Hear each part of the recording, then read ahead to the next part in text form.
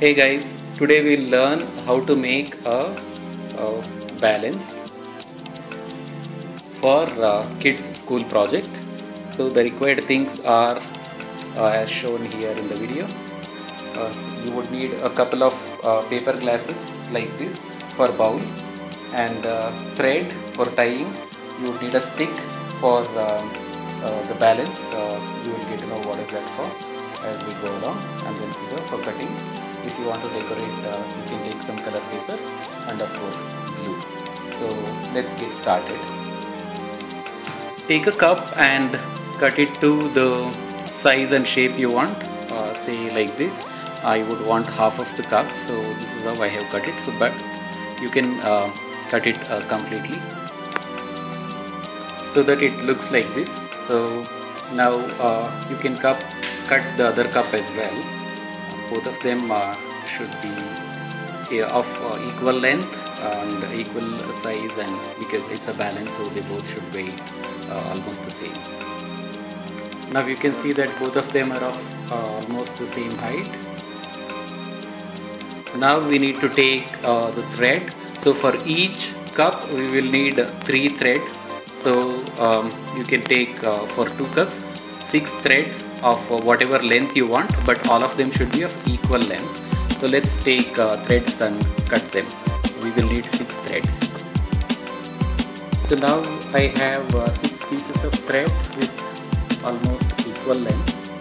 So you can choose the length as per your need. So next what we need to do is we will make 3 holes in each of the cup, and we will tie these threads to them.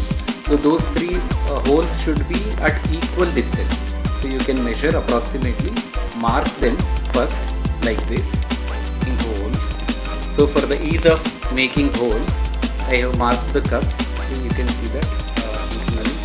So approximately at around 120 degrees.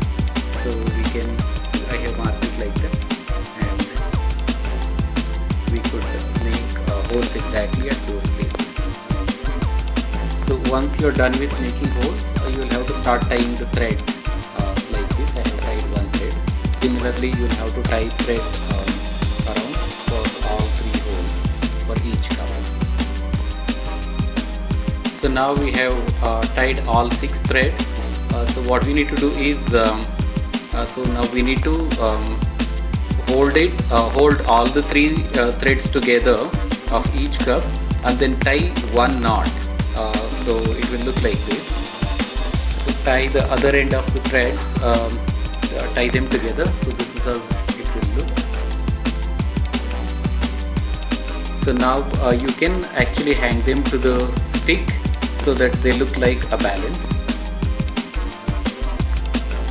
So it would look like this. If you tie it to the stick, it will look like this. So in the center you can try another thread for holding as a balance. So this is good for kids science experiment for school. So this is a physical balance. So you can try another thread in the center, and this is how the physical balance would look.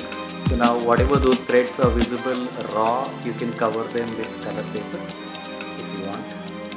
Thank you guys, thanks for watching.